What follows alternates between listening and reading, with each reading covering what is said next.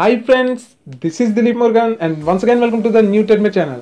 Friends, ఈ వీడియోలో మనం గేమింగ్ ప్రియుల కోసం మంచి అసెంబ్లింగ్ డెస్క్టాప్ గురించి తెలుసుకోబోతున్నాం. అండ్ డెస్క్టాప్స్ అంటే మనకి చాలా మంది గేమర్స్ ఎక్కువగా వాడుతూ ఉంటారు. యాక్చువల్గా ల్యాప్టాప్స్కి డెస్క్టాప్కి చాలా తేడా ఉంటుంది. ఎవరైతే గేమర్స్ ఉన్నారో వాళ్ళందరూ ఖచ్చితంగా డెస్క్టాప్ వాడుతూ ఉంటారు. ఎందుకనంటే వాళ్ళకి హై లెవెల్ గ్రాఫిక్స్ కావాలి, హై లెవెల్ పెర్ఫార్మెన్స్ కావాలి, కూల్ అవ్వాలి అని అంటే మనకి ఖచ్చితంగా ఇవే ఉన్నాయి. సో మనకి గేమింగ్ ల్యాప్టాప్స్ కూడా ఉన్నాయి. అవి చాలా కాస్ట్లీ, 7 lakhs, 5 lakhs, 2 lakhs ఇలా రకరకాలుగా ఉన్నాయి. సో 1 lakhలో 70,000లో మనం మంచి డెస్క్టాప్ అనేది బిల్డ్ చేసుకోవచ్చు. సో ఏమేమి కొనుక్కోవాలనేది ఈ వీడియోలో తెలుసుకుందాం. మరి ఇంకెందుకు ఆలస్యం, లెట్స్ బిగిన్ అవర్ షో.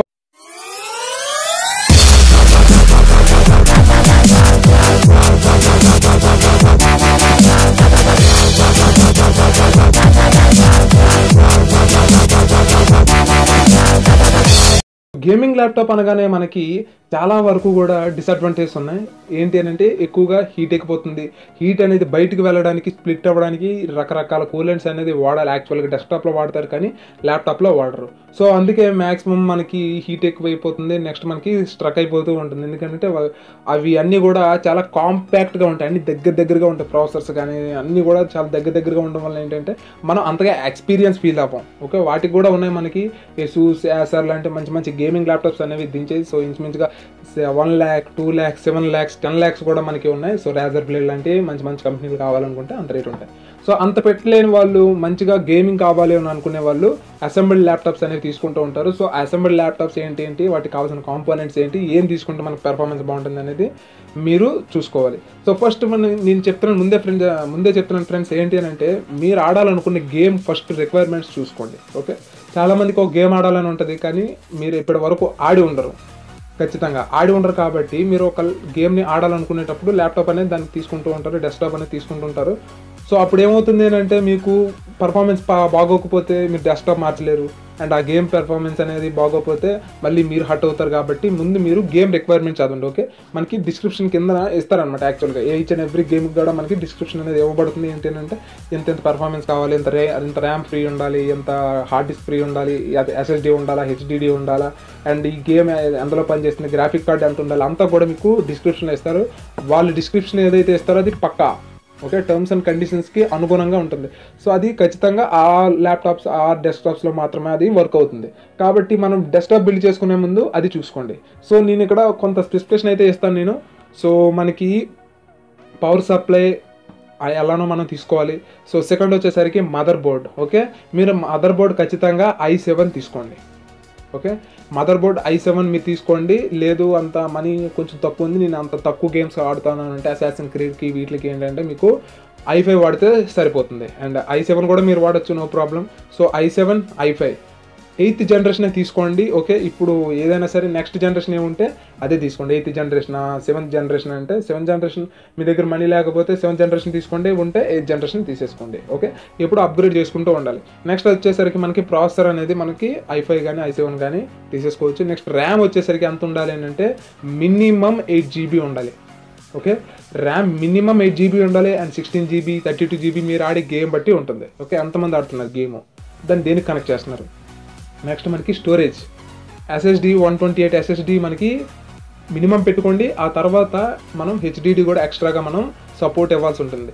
చెప్పాను కదా, ఎస్ఎస్డి అని అంటే మనకి చాలా ఫాస్ట్ ఉంటుంది పర్ఫార్మెన్స్. గేమింగ్కి ఖచ్చితంగా ఎస్ఎస్డీస్ అనేవి వాడాలి. కాబట్టి ఎస్ఎస్డి ప్లస్ హెచ్డిడి వాడండి. ఎందుకనంటే ఎస్ఎస్డి 128 కొనాలి అంటే ఇంచుమించుగా 10,000 అంత ఉంటుంది నాకు తెలిసి. సో హెచ్డిడి మనకి 5,000 రూపీస్గా వచ్చేస్తుంది. సో ఇది ప్లస్ అది కూడా మేనేజ్ చేయొచ్చు, ఎందుకంటే మనకి కస్టమైజ్డ్ డెస్క్టాప్ కాబట్టి. నెక్స్ట్ మనకి ఆప్టికల్ డ్రైవర్స్ అంటారు. సో డివిడి రైటర్ మనకి బ్లూరే డ్రైవర్ అనేది read and right Blu-ray driver మీరు తీసుకోండి. బ్లూరే డ్రైవర్ ఎందుకు అని అంటే మీకు వచ్చేసి ఇంచుమించుగా 25 GB, 30 GB కెపాసిటీస్తో కొన్ని గేమ్స్ అనేవి ఉంటాయి. అవి రీడ్ అండ్ రైట్ చేయాలి అంటే దానికి అంత స్పీడ్ కావాలి. బ్లూరే రైటర్కి ఎక్కువ స్పీడ్ ఉంటుంది, రీడ్ అండ్ రైట్ స్పీడ్. నార్మల్గా వచ్చేసరికి డివిడి రైటర్కి అంత స్పీడ్ అనేది మీకు ఇవ్వడం ఉండదు.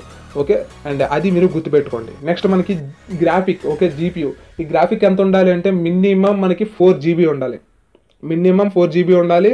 అండ్ మనకి 8 GB 12 GB 16 GB వరకు మనం ఎక్స్పాండ్ చేసుకోవచ్చు. మనకి 2 స్లాట్స్ అనేవి మదర్ బోర్డ్లో ఉండే విధంగా మీరు ప్లాన్ చేసుకోండి. మనకి స్లాట్స్ కూడా ఇంపార్టెంట్. గ్రాఫిక్ కార్డ్కి 2 స్లాట్లు, మదర్ బోర్డు మీద గ్రాఫిక్ కార్డ్కి 2 ఉంటాయి. అండ్ నెక్స్ట్ మనకి ర్యామ్కి 2 స్లాట్స్ ఉంటాయి. ఈచ్ అండ్ ఎవ్రీ దానికి మనకి 2 స్లాట్స్ అనేవి ఉంటాయి. అలాంటివి మీరు మదర్ బోర్డ్ అనేది తీసుకోండి. నెక్స్ట్ మనకి మదర్ బోర్డ్ వచ్చేసరికి ఏం తీసుకోవాలి అంటే ఎసూస్ కానీ గిగాబైట్ కానీ పర్ఫెక్ట్గా ఈ 2 మాత్రం మీరు ప్రిఫర్ చేసుకోండి. ఓకే, మదర్ బోర్డ్ వచ్చేసరికి. నెక్స్ట్ మీకు సౌండ్ కార్డ్స్, వీడియో కార్డ్స్ ఖచ్చితంగా వీటికి అవసరం. ఓకే, హెచ్డిఎంఐస్ మీరు మినిమం 3 పోర్ట్స్ పెట్టుకునే విధంగా చూడండి. యూఎస్బి పోర్ట్స్ ఉన్నాయి చూసారు కదా, ఆ యూఎస్బి పోర్ట్స్ మినిమం 4 ఉండే విధంగా చూడండి. హెచ్డిఎంఎస్ 3, USB ports 4 and audio jacks ఉంటాయి కదా, అవి మినిమం మీరు 2 పెట్టుకునే విధంగా చూడండి. 2 ప్లేయర్స్ కానీ ఆడొచ్చు కావాలంటే స్ప్లిట్ స్క్రీన్లో మీరు. సో 2 ప్లేయర్స్కి ఆడియో జాక్స్ అనే హెడ్ ఫోన్స్ పెట్టుకుంటారు కాబట్టి ఆడియో జాక్స్ అనేవి 2 ఇవ్వండి. అండ్ ఏవి కేబుల్స్ అలాంటి చెత్త చెదారం మనకి చాలా అవసరం ఉంటాయి. సో ఆ కేబుల్స్ కూడా మీరు వీడియో కార్డ్, సౌండ్ కార్డ్స్ కొంటే మీకు వచ్చేస్తాయి. నెక్స్ట్ మనకి కీబోర్డ్ అండ్ మౌస్, మీకు నచ్చిన కీబోర్డ్ అండ్ నచ్చిన మౌస్ కొనండి. మీకు కింద డిస్క్రిప్షన్లో ఇస్తాను మంచి మౌస్ ఏంటి, మంచి కీబోర్డ్ ఏంటి మీరు గేమింగ్ ఆడడం కోసం. నెక్స్ట్ మనకి వచ్చేసరికి మానిటర్ వచ్చేసి మనకి 21:9 రేషియోలో ఉన్న మానిటర్ తీసుకోండి. అంటే ఏంటి అని అంటే మనకి ఈ కర్వ్డ్ డిస్ప్లే వస్తుంది. ఓకే, మనకి శాంసంగ్లో కానీ ఎల్జీలో కానీ మనకి కర్వ్డ్ డిస్ప్లేస్ అనేవి ఉన్నాయి. అందులో 4K ఉన్నాయి. ఓకే, మీరు 4K డిస్ప్లే తీసుకోవచ్చు. లేదు అంత మనీ బడ్జెట్ పెట్టలేను అనుకుంటే మీకు 2K డిస్ప్లేస్ ఉన్నాయి, 1K డిస్ప్లేస్ ఉన్నాయి. 1K అంటే ఫుల్ హెచ్డి. ఓకే, ఈ ఫుల్ హెచ్డి డిస్ప్లే మీరు వాడాలనుకుంటే వాడచ్చు, 4K వాడాలనుకుంటే 4K వాడచ్చు. సో ఇది ఇంచుమించుగా మనకి 18,000, 25,000 ఇలా 30,000 వరకు మనకి ఈ స్క్రీనే పడిపోతుంది. కాబట్టి ప్రాసెసర్, స్క్రీన్ ఇవి మనకి చాలా కాస్ట్ ఉంటాయి. ఓకే, ప్రాసెసర్, స్క్రీన్, ర్యామ్ కూడా మనకి కొంచెం తక్కువ ఉంటుందిలేండి. ర్యామ్ మరీ అంత ఎక్కువ ఉండదు. ఇంచుమించుగా ఒక 8 GB మనకి వచ్చేసరికి 5,000 ఇలా ఉంటుంది. సో అలా మనం ఈచ్ అండ్ ఎవ్రీథింగ్ మనం కంపేర్ చేసుకొని ఓకే వాట్ ఈస్ బెటర్ మీ యొక్క ఆడే గేమ్ బట్టి మీరు ఇది సెలెక్ట్ చేసుకోవాల్సి ఉంటుంది. సో ఈ వీడియో ద్వారా మీరు ఎంతో కొంత నాలెడ్జ్ అనేది గెయిన్ చేసుకున్నారనుకుంటున్నాను ఫ్రెండ్స్. ఇంకా ఏమైనా నేను చెప్పడం మర్చిపోతే కింద కామెంట్ సెక్షన్లో అడగండి. అండ్ ఖచ్చితంగా మీ కామెంట్స్కి నేను ప్రతి కామెంట్కి రిప్లై ఇస్తాను. And this is Dilip Morgan. Keep smiling, signing off, bye. Like, share, subscribe the new Tedmed channel for the more update like these videos.